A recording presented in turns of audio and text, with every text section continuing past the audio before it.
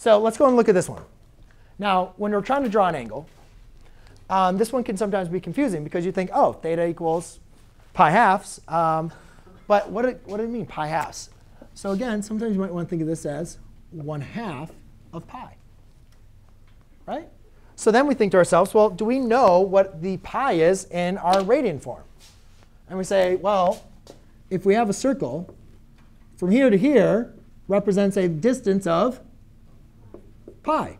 So if I'm just looking for 1/2 of that, that's going to be from there to there. Right? So that's pi halves. So theta equals pi halves. There is my reference angle in standard form. Make sure, again, you're talking about direction. You're starting here, and you're rotating in the positive direction. And we're representing that with an arrow. Now, let's go and find our theta prime. Theta prime represents the reference angle. That is the acute angle between the terminal side and the x-axis. Here's the terminal side. Well, if I go to the left or go to the right, do I have an acute angle that is the distance between that side and the x-axis? No, guys. We already know this is 90 degrees. That's a right angle, right? Right angles are not acute.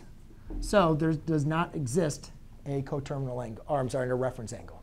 Okay? It has to be acute. Right? It has to be acute.